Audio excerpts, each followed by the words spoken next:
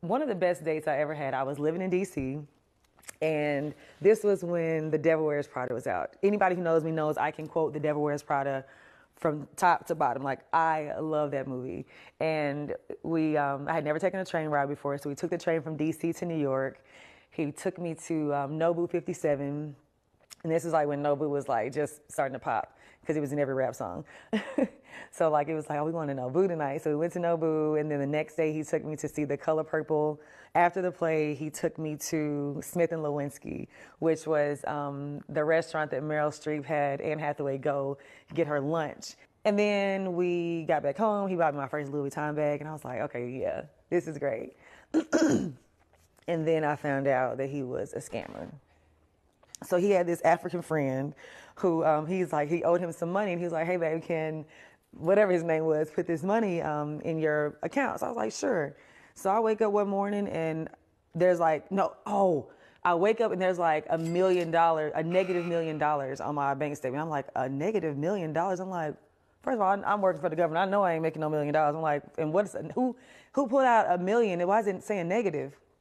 So I called the bank, and they were like, oh, that's because there's a fraud alert on your account because the money that was deposited the other day was actually stolen. Good for you, King. Shout out to the dude that finessed her for an M. And shout out to you guys for sending me this clip. Now, I'm never one for scammers, and I don't believe in breaking the law and being illegal.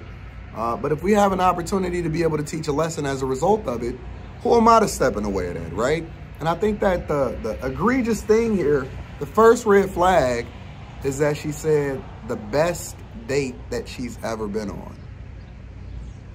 The best date that she's ever been on, right? It's not based off of his personality. It's not based off of whether or not the guy is a good guy.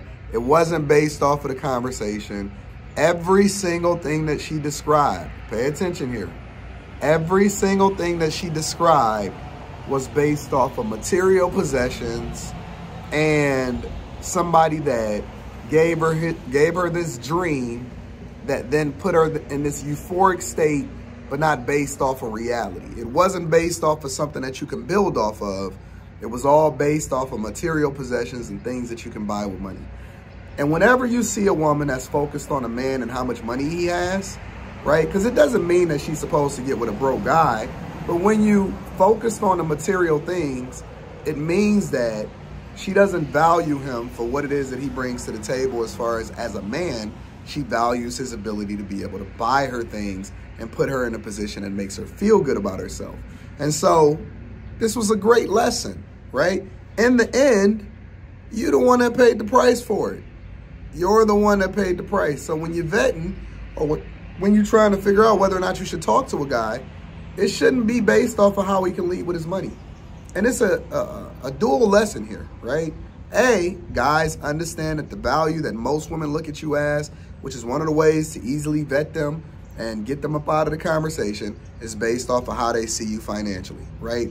They're looking at it from a business perspective, and so you cannot lead with your money. No matter how tempting it is, it's going to be tempting because it's the easiest way for you to get to the goal, right? A lot of y'all think that the goal is to get her to like you. You're not even looking at the goal as the pussy, right?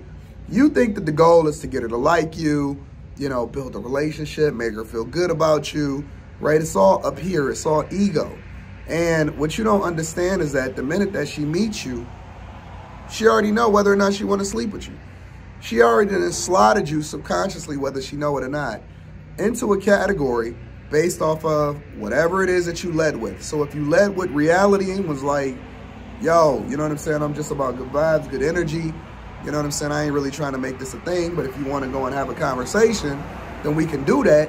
Then that's how she gonna have to lead with. Now, whatever that manifests into or it change into, that's between y'all. But the way that you start out is the way that you're going to have to continue. You cannot put the genie back in the bottle based off of some perceived thought that you're going to be able to change into this thing. You're going to leave with your money. What you think she going to expect for you, right?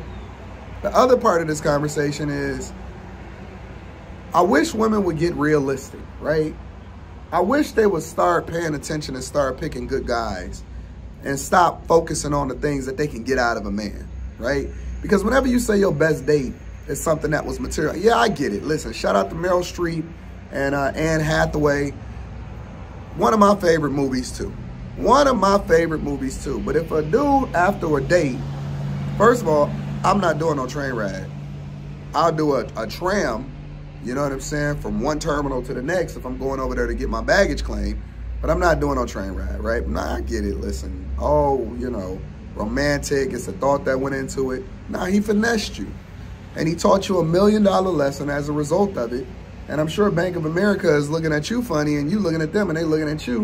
And they're like, nah, we don't really want to do business with you no more because of your inability to be able to vet better the people who you give your account number to. You know what I'm saying? Now you looking stupid and you got to work with them folks in order to try to get them off of your neck because you technically owe them $1 million for getting finessed by the Nigerian scammers. African scammers, I don't know what she said. But the point is, you know, he took her to all of the best restaurants. What did she expect? What did she think was going to happen? First of all, I think she left out a part of the story. I'm going to be honest with you. One part of the story that she left out, because I don't know a man, not one on the internet or in real life, I don't know a man that's taking you to Nobu, train rides back and forth, taking you to buy and shop, and you go and get a handbag and all of this other nonsense, and you a government employee, and he not getting no gawk 3,000 out of it. See, we don't want to have the real conversations, you know what I'm saying? She don't want to tell you what she did later on that night for that handbag, and the next day, and the next night, and probably the next day. Jaws was probably hurting, couldn't walk straight, so he bust you down and he got an M out of you. And all it took for him to do is play on your vulnerabilities and your insecurities, because you were so focused on what you can get out of him instead of being focused on vetting him for the person that he really was. And that's why dating don't really work, because dating is just really trying to figure out who somebody's representative is and then deflower them. But instead, you got finessed. Good for him. It's a lot of guys that's out here. And again, I don't I don't support the scammers. But if somebody had to get finessed out of this conversation, I'm glad it was her. And I hope you learned a lesson, right? Because why you, right? That's the first thing she should have asked herself. What makes me so unique that I get to get taken to Nobu? Am I that bad? Do I have that great of a personality? Am I adding that much value? On a first date, you get to go to all of the best, finest restaurants. You get to go handbag shopping. You get to get trips from here to there, from one end of the country to the other end of the country. And you not got no red flag. None of your spidey senses is going off. You ain't got nobody in your inner circle. Ain't no man around you. Not a father, not a brother, not a friend that can give you the game and tell you, hey, fam, if it's too good to be true, don't give him your account number. But I think it's a part of the story that's being left out of that.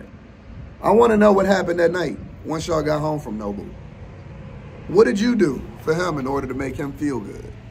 What did you do to earn that handbag? Did you return the handbag? Did you get a handbag to Bank of America? Did you throw that food back up that you ate at Nobu? I don't know. I don't believe so. Hey, y'all let me know what y'all think happened at the end of the night. I love y'all. I appreciate y'all. I'm over here overlooking this water. We having a good time. We chilling. I'm going to be in New York for the Patreon meetup. Link is in the description as well as pinned to the top of the chat. I love you. I appreciate y'all. I'm going to holler at y'all later.